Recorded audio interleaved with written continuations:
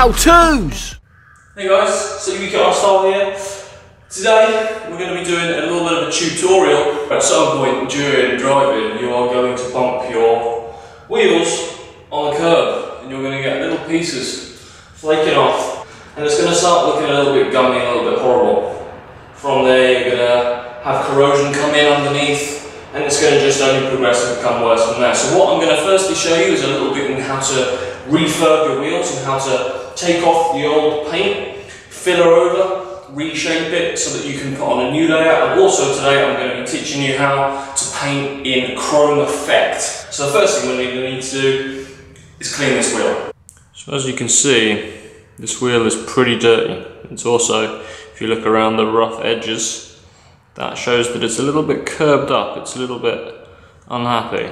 Now, what we're going to do about that is once it's clean, we're going to start sanding that off. But as you can see by the finger marks, the brake dust, and just the general dirt, the first thing we're going to need to do is take off that dirt and get a nice clean surface to work with.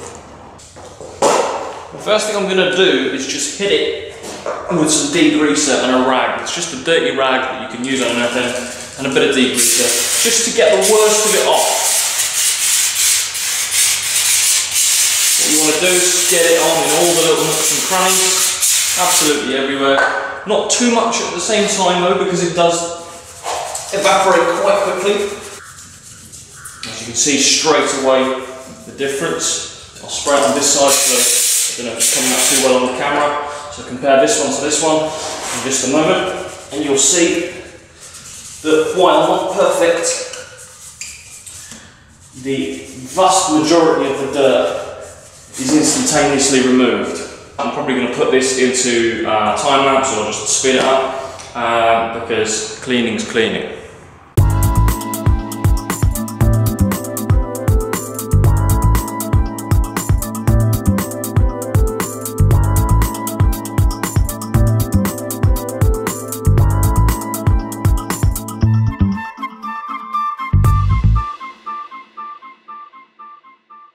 They are far cleaner than they were before. You can also, if I zoom in on this, for example around the valve, you can see a lot of blistering there. A lot of that paint is going to come back off. The reason that's blistering is round the valve cap, the lacquer has started to peel away where it's not being painted as well, being from factory paint. Factory wheels are never painted as well as you get from when you do a professional refurb. Basically, that has just allowed a little bit of moisture to get in underneath, and that's just going to cause corrosion from underneath. So now I've got it sort of cleaned up, or cleaned up enough, you can see around this edge, you've got a lot of curve in here. This is, I've knocked a curve, it's started to peel up. It's possibly taken off some paint straight away, and from there, there's like a little lip underneath, dirt's got in underneath, corrosion's going to start building up around there. And basically it's just going to work from the edge inwards. And the longer you leave it, the worse it's going to be basically. If you nip it in the bud, when it's just sort of like this, it's a really easy repair. If you leave it a little bit longer like I have with this, or with over the other side there's another one, this is going to be a little bit of a longer repair. However, this, and all around here, and definitely the little bits up here, 5 minutes with a sanding power and you'll have them gone. So I'm going to get on with sanding this back and we're going to see what progress we can make.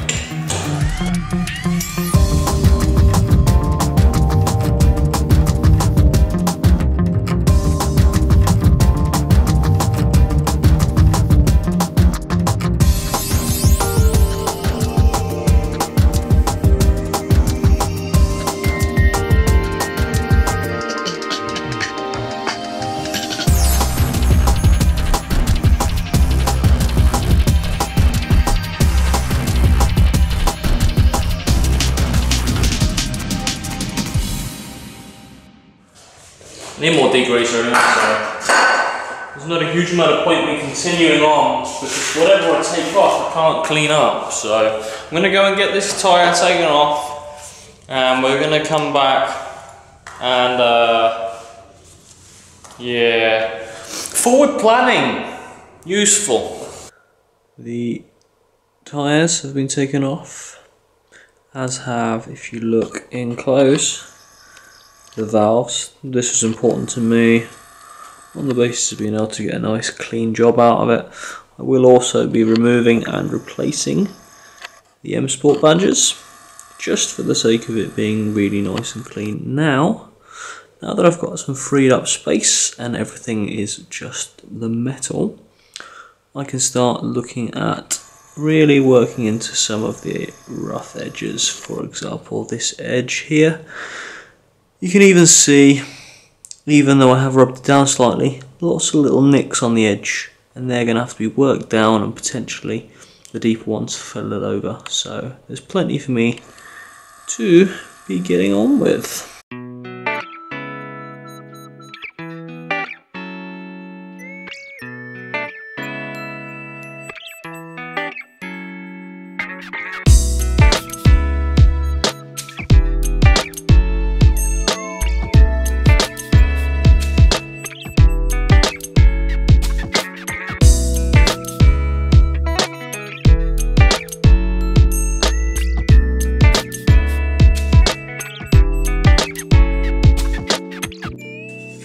One thing I should mention is that it is very important, especially on the flat faces, to get every little nook and cranny from being shiny.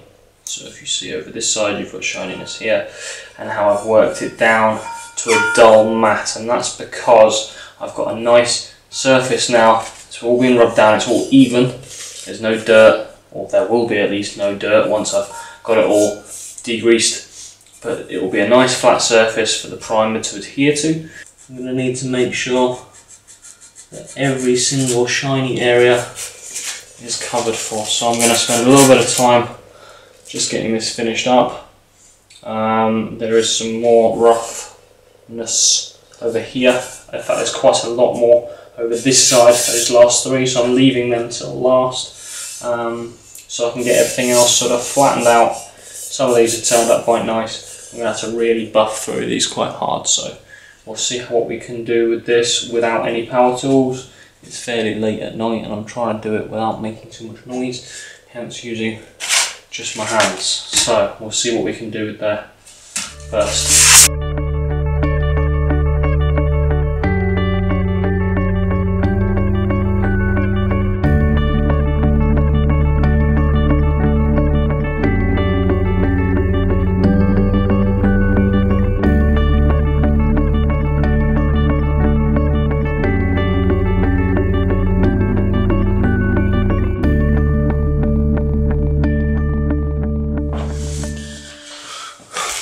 Now it's time to mix up some filler.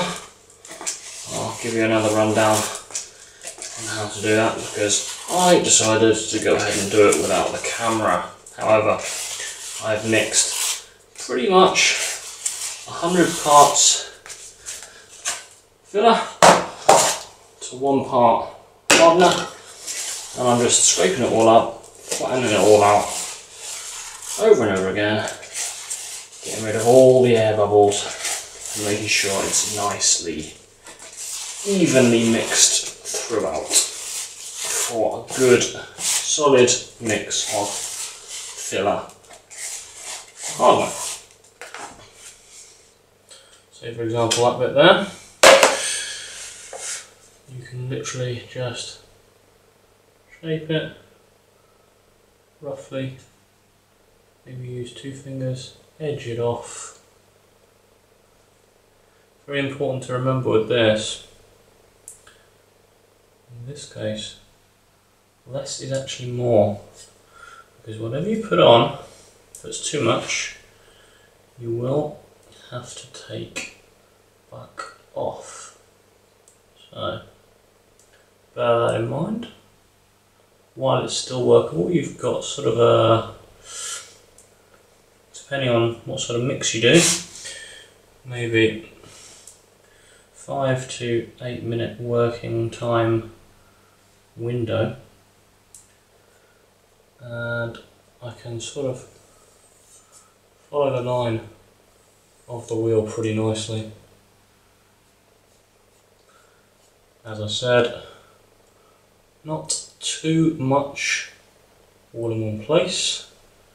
Try and get it so pretty much as close as you can to the right shape the first time, because whatever you put on that's too much, guess who's taking it back off again.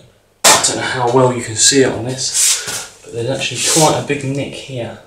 So what I'm going to do with this, so I'm going to just add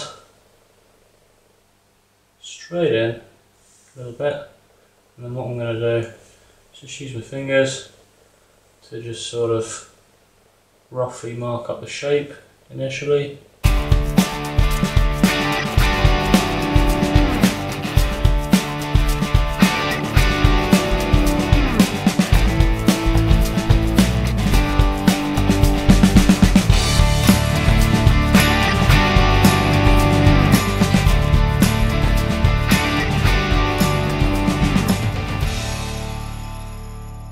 As you can now see, looking around the wheel,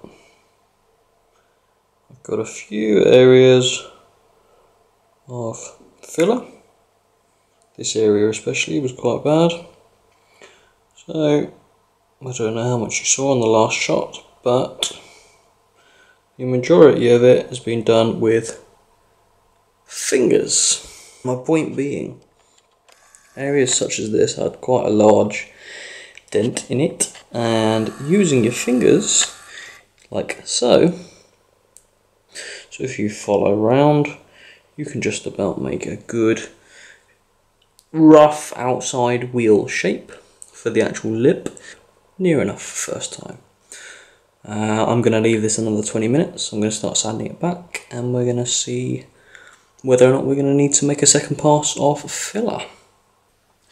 If it starts gaining a weird, hard consistency, that is too late for that. Bin it, make some more. If it feels warm and if it's tacky, do not touch it. It's really important to leave this long enough. It's 99% of all end result is the preparation, the fact that I've cleaned it down, the fact that I've sanded it all back so that every bit of paint is as shine free as possible and has a nice key to it. If you're at the point when you're adding primer and you haven't bothered to add that little bit of filler and the primer doesn't fill it, you're going to have to sand it back and actually go at it again. So you might as well try and get it perfect every single stage. Right, this appears to have hardened up quite nicely now. I'm going to leave this a tiny bit longer, and I'm literally just going to use a medium sort of coarsity. It's a foam pad, both sides are sandpaper, and it's just going to give me a nice, fairly soft result. I'm really using very little power at all. I'm literally just letting the paper, I'm almost brushing across it like this. You can hear I'm still taking some off, so I'm literally just letting the paper do the work. Don't want to take off too much too soon. It's a good thing as well. Shut your eye and use your little finger. Your little finger is very sensitive.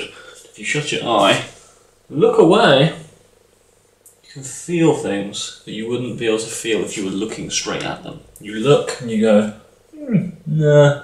And then you look away and you go, oh, there is a bump. Your sense of touch is increased if you remove your sense of sight.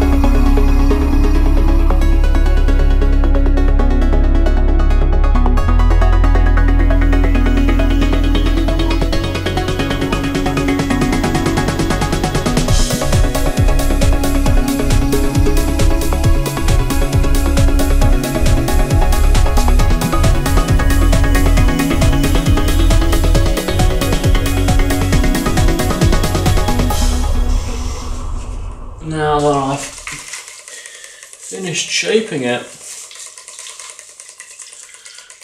I'm just quickly I'm using a pair of old boxers actually. I'm never going to be using these again, these are really nice and old. Just any rag or anything like that. Don't use too much if you're just going to do it with water, because filler is porous. So ideally don't use water, use degreaser. I'm just taking the worst of the filler dust, dirt off the wheel, so that when it gets painted I have a nice smooth surface. You see what I keep saying about having a nice smooth surface? It's important to not have any dirt, residue, dust on this. Paint is thin, especially if the paint is shiny. Every tiny imperfection will, I'm not saying might, will show up. It is imperative, it is pertinent, it is very, very important, indeed critical in fact, that this surface is as dust-free, dirt-free, grease-free as physically possible. Unfortunately, my camera decided that while it would like to film, it would not like to record audio, so I'm just going to dub over. So what I am doing here is I am just lightly, very, very lightly initially, going over it with the initial black coat. Chrome has to be painted over black. The only way you can get the depth to the shine of the paint is for it to be sort of translucent, slightly see-through over black. That's the only way that you get the sort of the 3D depth to it. Gloss black, matte black, whatever, some black, doesn't matter.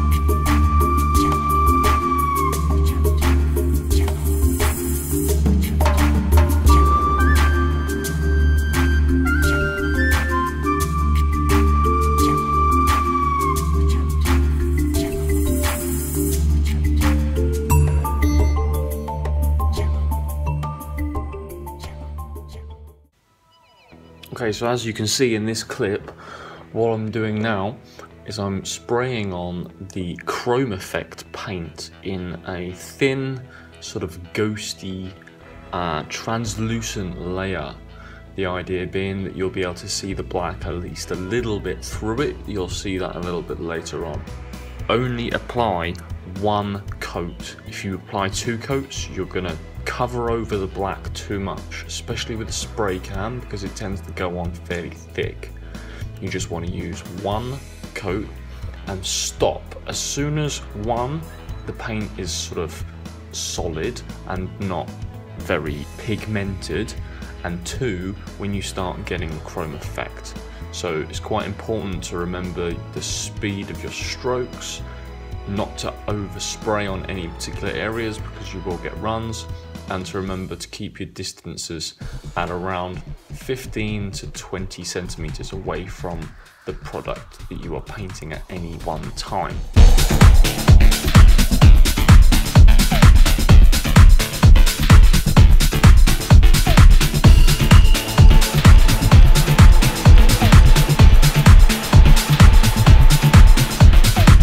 As I'm sure you can see from this clip, following that last one, this actually does look a little bit less chromy than it did when the paint was going directly on.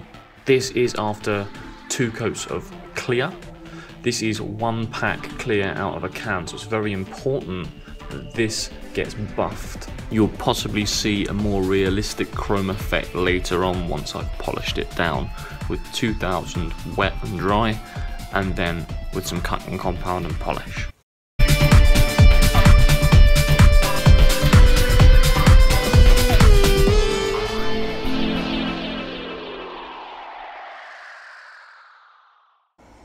So my original intention with this was to cut it back originally with some sort of probably 1500 then 2000 grit wet sandpaper, and the way I would have done that is literally just got some 1500 and 2000 grit sandpaper and got it completely wringing wet with warm water with a little dab of washing up liquid, which helps to keep it nice and smooth, and I would have just rubbed it back until it was all very flat, and then from there I would have polished it. Upon looking back at the wheels, I decided they actually aren't that bad. There's not a huge amount of orange peel, so what I'm going to use is this stuff, which is literally just a cutting paste and a sponge that is specifically designed for use with cutting paste.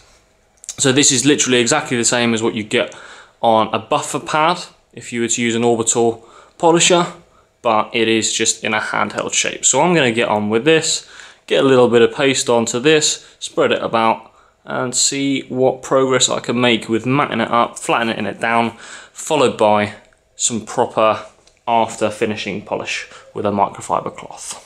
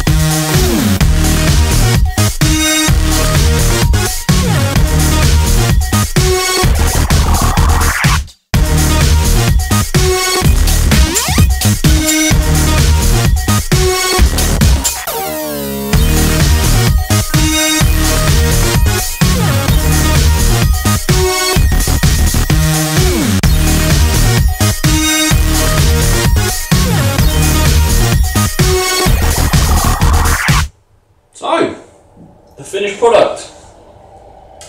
It's not ever going to be exactly the same as chrome. Chrome paint will never come up exactly the same, but you can see that there is quite a shiny effect to it.